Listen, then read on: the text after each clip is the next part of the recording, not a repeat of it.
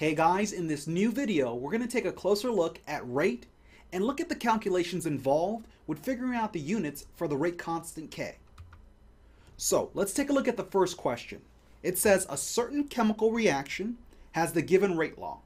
So rate equals K, A to the 3, B to the 2, and C to the negative 1. What are the units of the rate constant for the given reaction? Now, they're asking us to find the units for rate constant K. And all you need to realize here is that when it comes to figuring out the units for K, just use this simple equation. K equals the molarity to the negative n plus 1 times time inverse. And remember, we talked about the variable n earlier. We said n equals the overall order.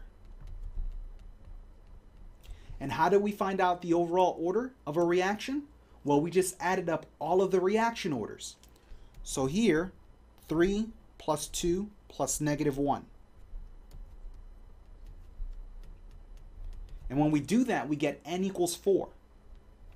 So n here equals 4. So we're going to plug that in. M to the negative 4 plus 1 times, here all the units of time are in seconds inverse. So we'll just use times second inverse. Remember, time could be in minutes and seconds, hours, doesn't really matter. And then we're going to say here, negative 4 plus 1 is negative 3. So here the correct answer would be m to the negative 3 times seconds to the negative 1. So the correct answer would be D. Now remember, this is really saying m to the inverse 3. What does that really mean? We could have also written the answer as this.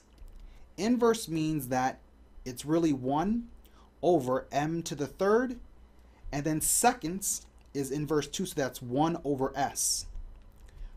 And those two are multiplying, so it'd really be 1 over m to the third times seconds. So remember, this is just basic algebra. Inverse really means 1 over whatever that power is.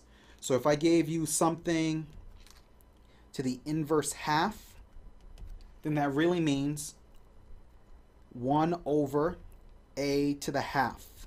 And remember, if you're the half power, that's another way of saying square root.